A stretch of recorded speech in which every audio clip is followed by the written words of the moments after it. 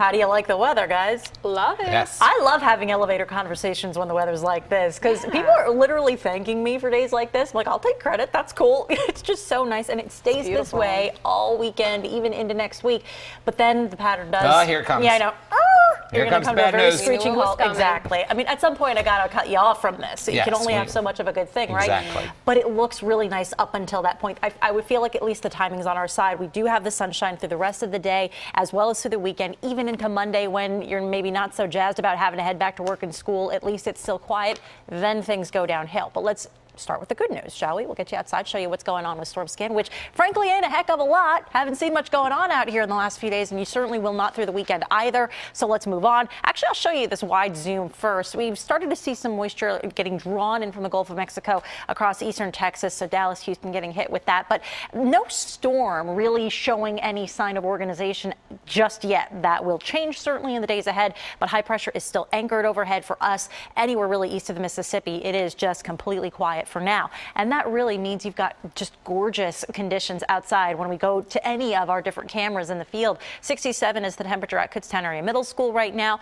Not one cloud to be found in that skyline here early this afternoon. And that'll be how it is the rest of the day. Already we are into the low and mid 70s in a handful of spots, still flirting with it in Allentown and Trenton, 69 in Lancaster, but 70 even at the airport. And we think we've got probably about 4 more degrees up our sleeve before the afternoon is said and done.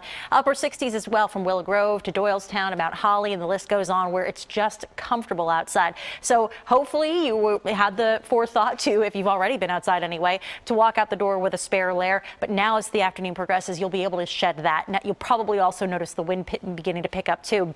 That's something that is worth just touching on quickly here. It's not a major risk, but especially for the eastern half of our area, because we've got such low relative humidity and because we do have that more noticeable breeze, be smart about tossing cigarette butts. If you're going to go to the, maybe to grill out here this evening, don't leave the grill unattended. Just be really smart since that fire risk is just a little elevated. Dropping down to 52 tonight under an all clear sky, and that theme continues for us, as we mentioned, looking ahead to the weekend. Now, if you are watching this forecast and about ready to hit the road to head out to 322 and on your way to Happy Valley, it is looking good for that big game against Michigan here on Saturday evening. 60 degrees. You could not ask for more perfect football weather at the end of October, no less, out in Centre County. So it looks really good. Meanwhile, the Union have their last home match on Sunday down in Chester, and at Talon Energy Stadium, it will be just lit up in that full sunshine for yet another day. Perfect weather all weekend long, whether you're going to any of those games or just hanging out in the back deck. Why not? Mid upper 70s right through the weekend with that sunshine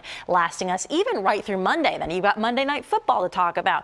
So this is when we start to see the atmosphere shift somewhat. Monday night, I think we're primarily just going to see clouds building. We should stay dry at this point. It looks like we stay dry for the football game.